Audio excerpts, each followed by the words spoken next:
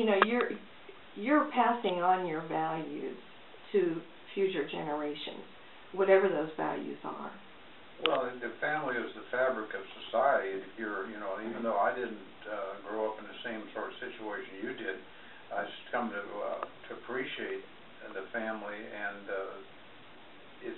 you know, we didn't. A lot of the things that happened to me when I was younger, I could have avoided if I had a decent family situation where I was told, no, you don't do this, and yes, you know, that's a good thing to do, encouragement and so forth.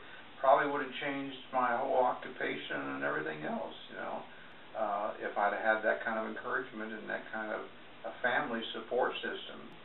I see families that have grown up in this area that have stayed in the area, that have gone away to college and come back, that they can give back to their community and be with their family and create that stability for society, really.